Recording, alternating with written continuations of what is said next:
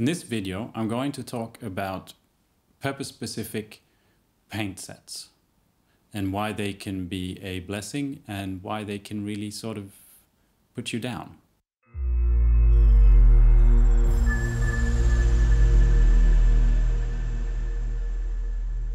When you go buy paint, there's usually a set of paints from a lot of different brands that are put together for a specific purpose. I've got an example here, which is from Vallejo. It's called Orcs and Goblins, and it's a set of different paints put together by Mr. Giraldez. He's pretty good at painting minis. He's picked out a bunch of different paints and a little guide of how to paint Orc and Goblins using these paints. A lot of different brands make tons of different of these. There's painting elf flesh, there's painting dwarf flesh, there's painting non-metallic metal, there's painting fiery demons, all these different sets. The great thing about these sort of sets of paint is that someone has been thinking for you.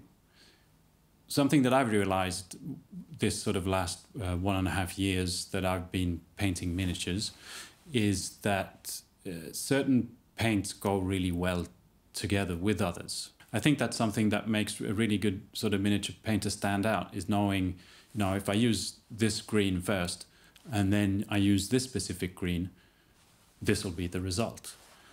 And you can only sort of figure that out by trying all these different paints and, you know, where to go, and should the highlights be warmer and should the shadows be colder, and, you know, this kind of stuff. And this fellow, Mr. Giraldez, has figured that out because he's really good at painting miniatures. So the set that he has put together, these different tones, they work really nicely together. So if you use this step-by-step guide, you'll end up with pretty nice gradients, and the highlights will like really pop, and they'll be warm and nice, and the shadows, they'll be a bit cooler, and everything looks great. And this goes for all the sets. I've got this one here from Scale 75, which is called paint set. I think stands for non-metallic metal. You can Google that if you're not already familiar what it is, but it's, you know, I'll tell you. It's basically trying to paint things so that they look like they're made out of metal without using metallic paints. And these have got a step-by-step guide as well. It's just really not very well translated, to be honest.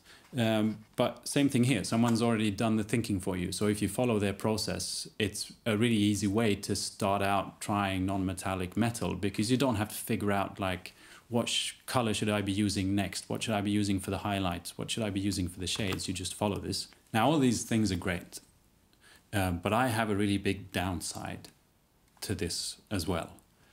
And that's when you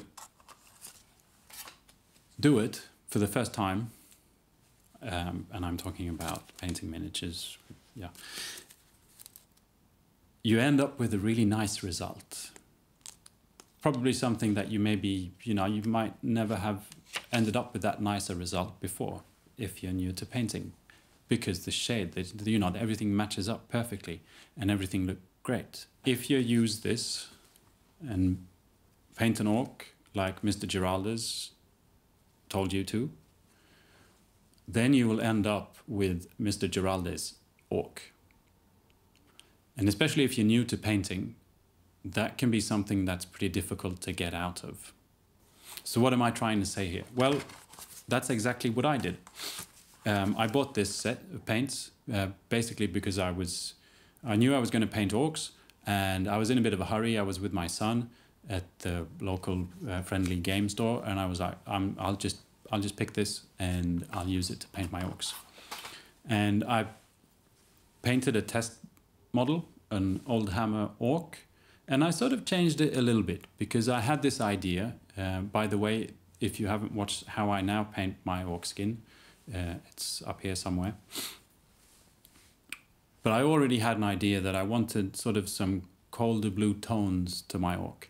I also saw some other people paint, you know, where the skin stretches a little bit, it's a bit brownish and, you know, more sort of humanly skin toned. And so I tried to paint my miniature that way, using these paints. Sort of also watching the step-by-step guide. And when I was done, I was sort of like, well, this doesn't really look like my orc. It doesn't look like what I had in mind. And so I gave it a lot of thought, and I painted another one. And I thought I really had drastically sort of changed the recipe. But these were the paints that were sort of in front of me, and I was like, I'll just try a little bit of this. And you know, even though I thought I was going to paint a radically different looking orc and constantly trying to tell myself that I should be using more blue or whatever, they ended up looking pretty much the same. And so I went for a walk and really thought about things of, you know, how do I really want my green skin to look like? And I sat down and I looked at the miniature and I thought, you're not right. No, I'm just kidding. I just added that for theatrical benefits. But in essence, that's what I did. And I really had to put an effort in to paint my own green skin on my next miniature, because this was so stuck in my head. You'll see if you watch the video where I paint green skins, most of the green that I use comes out of this set. But I've added other paints and I'm using them in a different manner. But it took a lot of effort to step away from this. And in the end, you know, this is what my actual green skins look like, which is quite different from the color set that I was so stuck to. Like when you watch a tutorial of someone paint, I guess it depends on who they are, but most people, they try and inspire and just show sort of techniques, and they can explain why they've used a certain paint. Like I use this because I want warmer highlights and so forth.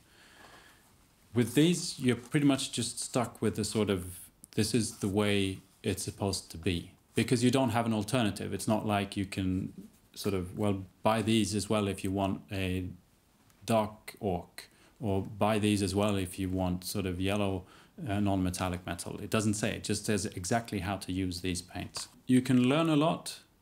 You get a nice sort of set of paints that will work perfectly together, but you will also just end up with what someone else thinks that your sort of paint job is going to look like, whether it be sort of orc and goblin skin or some other skin, non-metallic metal, whatever they're made out of. And so what have I been doing? Well, the thing is with this non-metallic metal paint set, when I bought this, the reason why I bought it was actually that I bought it because of the paints that were inside of it. I've never tried scale 75 paints before. I wanted to try their white. I really wanted to try the blues that were in here, and also the sort of black, which is almost a sort of blue-black. That's when I was going through all these different paint sets that were in the store, that was what I was looking at. I was looking at what colors were in there for, you know, that would suit me. And I haven't been trying to paint non-metallic metal with it. And why am I telling you this? Well, basically because I don't want you to be out there painting whatever it is you're painting and not really be happy with it. But the result turns out awesome because all the shades were right. You know, you can be inspired and you can use it as a different way of buying paints. Like I bought all these blues because I wanted to have these blues. But have in mind that you don't have to actually follow it and try and break free of it. If you're painting an entire army of greenskins and you're going, why have I got yellow ink on all the veins? I don't like yellow ink. Just try something different and try and figure out what's in here that is useful for you to learn, and maybe step away from some of it. But I'm really interested in how you perceive these sort of paint sets, color sets, and how you use them. I realize that this is also, it depends on every individual's creative process. I'm kind of picky with the point that I want my miniatures to be mine, and I have ideas in my head over what, skin should look like or other things like that. And so these things kind of stress me out because they're pulling me away from my own creative process.